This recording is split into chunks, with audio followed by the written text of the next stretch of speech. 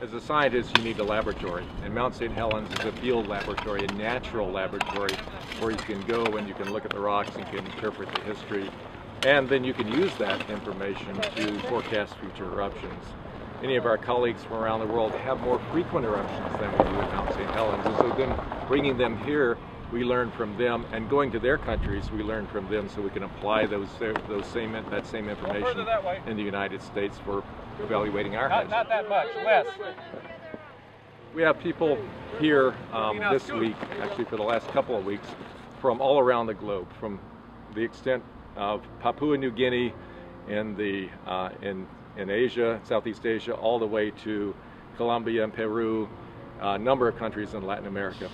Now we've come together and we've gone to Mount St. Helens again because it's that natural laboratory. What I mean by that is at St. Helens, we have a remarkable detailed history of its eruptions. We go in the field, we do dirty work, we dig holes, we look at the layers, we get really down with a paintbrush and clean off the layers, and we look at and we interpret what those things mean in terms of explosivity of the past eruptions, frequency of those past eruptions, and therefore use that data then to project and to forecast in the future. Both high topography and low topography.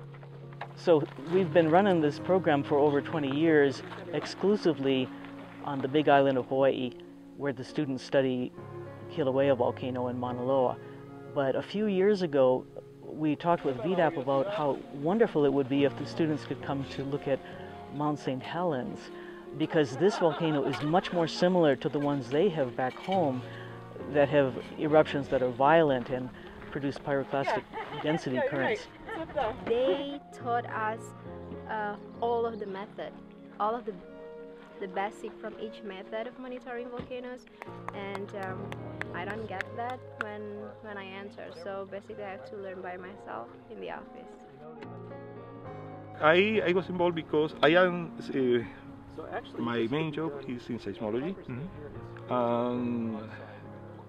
almost I am part of the group of monitoring, but for me it's a good opportunity because I am working more than 23 years. So the experience is very important because it's in order to share the experience that they have, what they are doing, and also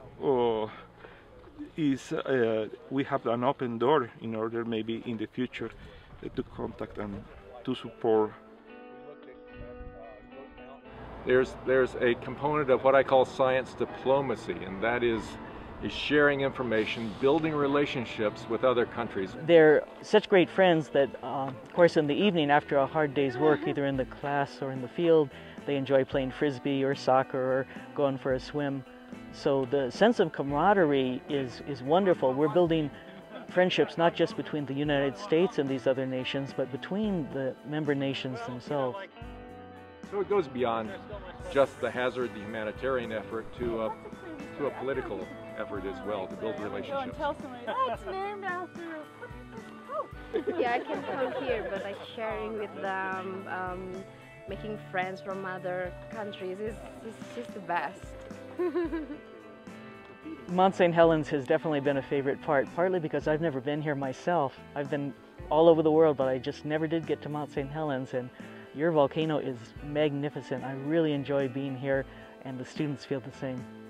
It's a beautiful place and beautiful volcanoes, and well, it's amazing. And I mean, I wish the national park in my country do this, like the same thing.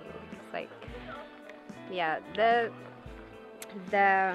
mindset is just different.